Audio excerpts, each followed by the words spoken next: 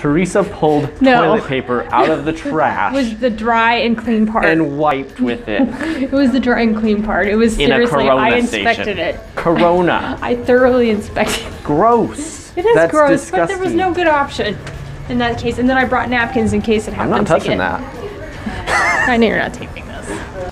So one of the things that a lot of people don't talk about when traveling to foreign countries, but me being a world traveler, having served in the Navy, is the fact that there are so many toilets around this world that don't have toilet paper.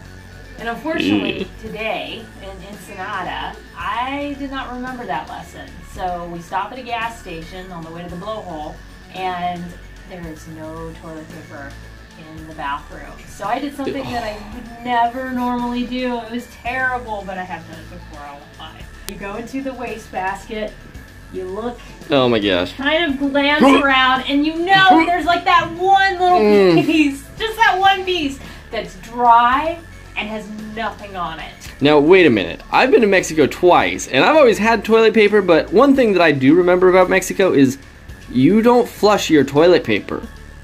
You wipe and then put it in the trash. I'm sure this was a clean piece. I thoroughly inspected it. I looked at it. It didn't have, just like this one, didn't have anything on the front, didn't have anything on the back. And I folded it and then I wiped, and then I left. And then afterwards, I went around at the gas station, and I looked, and I found these napkins.